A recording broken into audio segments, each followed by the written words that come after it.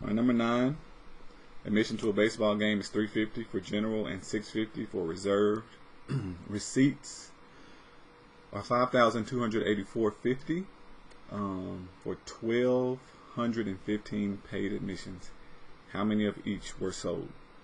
Okay, so we're going to say general and R. That's the number of reserved and general. So G for general plus R for reserved. That is 1,215 tickets that they sold.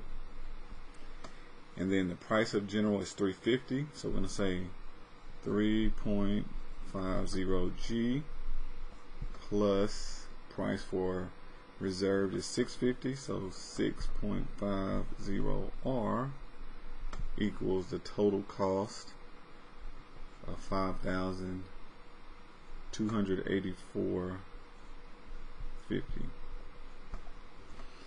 Alright, so it'll be I guess simpler to do elimination. So we're going to multiply this by 100 to get rid of the decimals, and then that'll make this 350. That's the smaller number. So we're going to multiply this equation by 350. Looking ahead.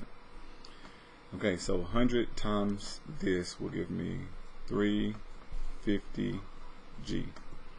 100 here will give me 650 R. And then 100 here will give me 528,450. And then multiplying this equation by 350 will give me actually a negative 350 because we want it to be opposite sign. Negative 350 G minus 350 R. And then 350 times 1215 will be a big number, so let's let the calculator handle the heavy lifting. So we're going to do 350 times 1215.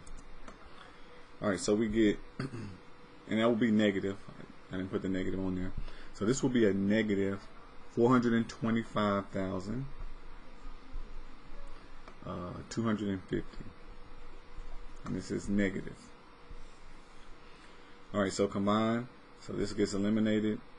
This will leave me with 300R. And then this 0, 0, 2, 3, 0, 1. So 103,200. Divide by 300. So basically we're going to be dividing this number by 3. And that will give me R equals 344. So we sold 344 reserved tickets. And then if we take 344, subtract from 1215. So I'm going to say 1215 minus 344.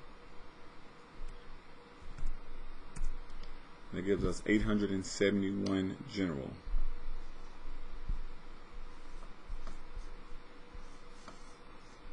So we have 871 general tickets, 344 reserved.